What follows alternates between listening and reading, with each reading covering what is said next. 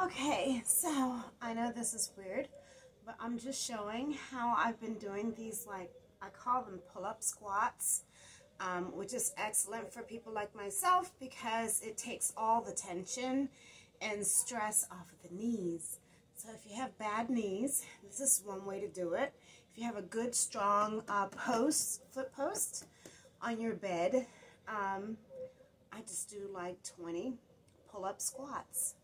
And you just position yourself for a good squat, making sure your knees are above your toes, not over your toes, but you know, lined up just right. And it works wonderful. So I'm just going to do a few. I've already done like 20, so I'm going to do a few more.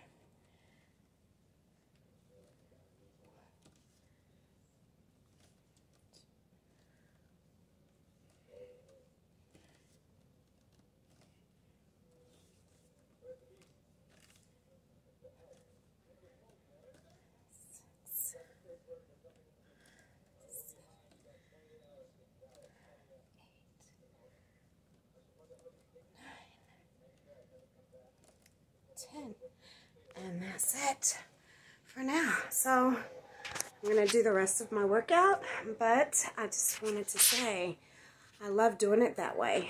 And I'm turning it this way now. I love doing it that way. It works for me as far as with my knees and my back. It gives great support.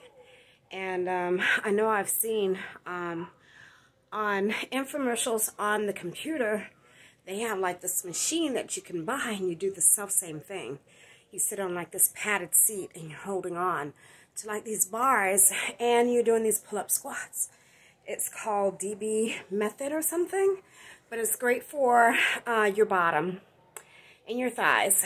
And so, hey, use what you got, and that's what I'm doing. I'm using what I have, and I mean, this post ain't going nowhere. It is like solid oak, okay? So anyway, just a tip for the day. Have a good day.